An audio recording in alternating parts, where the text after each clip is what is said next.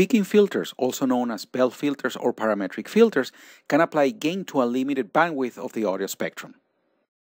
The affected bandwidth depends on the filter's bandwidth or Q. Narrowband filters can be used to control problematic frequencies, like feedback, hum, or specific noises. Wideband filters can be used for overall tonal shaping. Peaking filters can offer control over the center frequency of the filter, the amount of gain or reduction applied to that frequency, and the filter bandwidth that specifies the frequency range between the -3 dB points located on either side of the center frequency. Bandwidth can be measured in Q or octaves. Some peaking filters are fixed bandwidth as they don't offer control over this parameter.